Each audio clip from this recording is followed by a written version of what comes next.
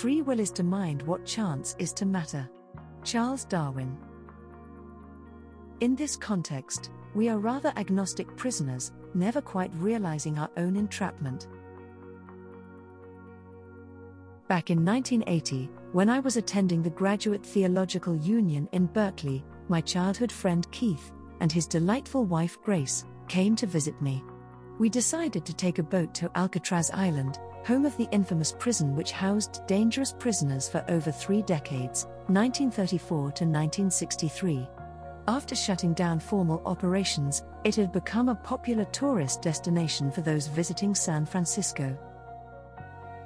As we disembarked, our guide gave us a tour of the prison, which was still in relatively good shape. Even the cells were kept clean and in working order. As I looked around at the compact buildings atop the small island, I realized why it was nearly impossible to escape. The San Francisco Bay is not only extremely difficult to navigate, with ever-changing winds and currents, but the water is always quite cold even during the summer months. The highlight of the trip is when we were asked to enter one of the cell blocks, which was only 5 feet by 9 feet. It was stripped bare, except for a toilet, a small sink, and cramped sleeping cot. Right after we entered into the claustrophobic chamber, the tour guide then shut the bars and had us imagine what it would be like to be a prisoner sentenced for 10 years and having to endure such a life. It was, I must admit, beyond creepy. Knowing that we weren't really prisoners, but only temporary visitors, made us actually enjoy the 5 minutes in the cell since we knew that we were always free to go. 40 years later, as I was lecturing about evolution to my honors philosophy class at Mount San Antonio College, one of my students asked an astute question about why humans tend to believe that they have free will, especially since almost everything that happens is out of our control. Her question for some odd reason jarred my memory, and made me think of my brief sojourn to Alcatraz Island. I then had one of those aha moments, which helped me clarify my response to the query about free will, and why evolution would have favored such a feature, even if it was on closer inspection an illusory one. Dovetailing with Plato's instructive allegory of the cave, I made the following response to my student. What is it that the feeling of free will provides us? A sense of mobility, a sense of latitude, a sense of multiple options, in sum, a sense of freedom. But let's envision that we had no free will whatsoever, and that every action that we performed was completely out of our control. Everything is predetermined by unconscious processes, and our I-ness is merely the result of prior causes. Essentially, we have no freedom whatsoever, but are witnesses to a predetermined course of action. Our bodies and even our minds are constrained by forces beyond our control. More pointedly, we are captives bounded by a system that precedes and exceeds us in every direction. Further conceive that you realize this truth and know that there is no escape. How would you then feel? For most of us, I suspect, it would be a horrific realization, as if we suddenly became aware that we were prisoners in our own body. A terrifying example that may be applicable here is locked-in syndrome. This is a condition which is also known as pseudocoma, in which a patient is aware but cannot move or communicate verbally due to complete paralysis of nearly all voluntary muscles in the body except for vertical eye movements and blinking. Jean-Dominique Bauby is perhaps the most famous person to suffer locked-in syndrome. His story is poignantly described in the French book, Le Scaphandre et le Papillon, later translated into English under the title, The Diving Bell and the Butterfly. As Caryi Catherine explains, Bauby's narrative of locked-in syndrome, as told in his memoir, allows us to glimpse into the loneliness and powerlessness he experienced as he lived in the deadened body on a day-to-day basis.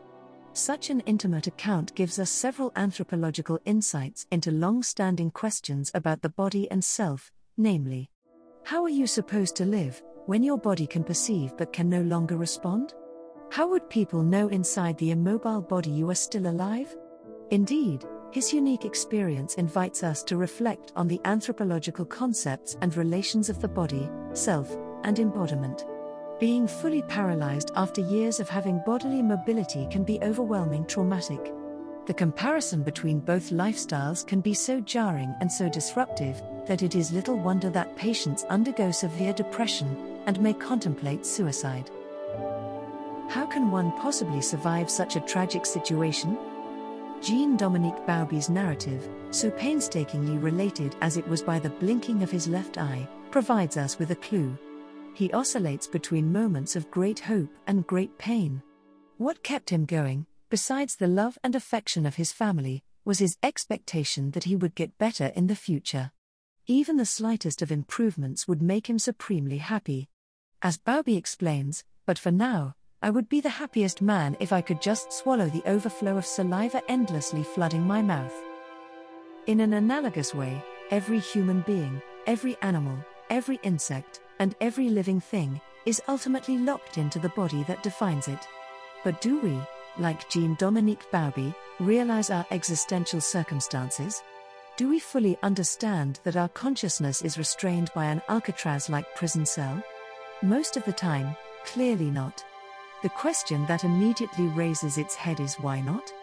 There are, of course, many possible answers to this query, but I think one tantalizing answer is that free will is an evolutionary hack to provide organisms with complex forms of awareness and illusory feeling of flexibility, such that even if one's own navigation was premeditated by unseen powers, the operating INS would believe, inaccurately, of course, that it was the commander-in-chief architect of almost all the choices that it made.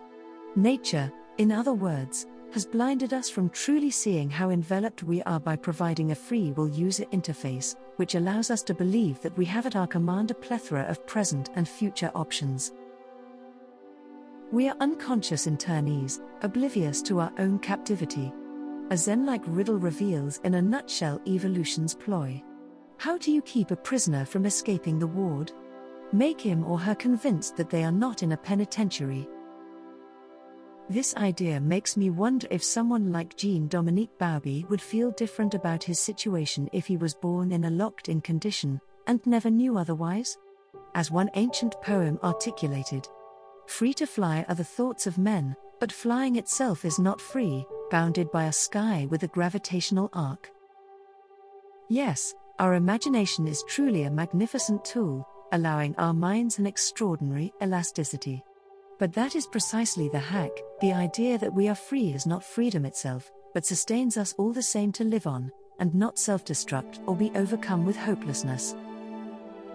For instance, if when visiting Alcatraz Island, one was free to come and go as one pleases, then that very place would not seem like a prison at all, and one would certainly not feel like a prisoner. In this context, we are rather agnostic prisoners, never quite realizing our own entrapment. But nature has jerry-rigged our imprisonment via our neurology in such a way that we live as if we are free within our own cages, without knowing how encircled we really are. As Lisa Zeiger clearly elucidates, consciousness has an evolutionary selective advantage. It provides us with the illusion of responsibility, which is beneficial for society, if not for individuals as well. In this sense, consciousness is our preview function that comforts us into thinking that we are in control of what we will, or at least may, do ahead of time.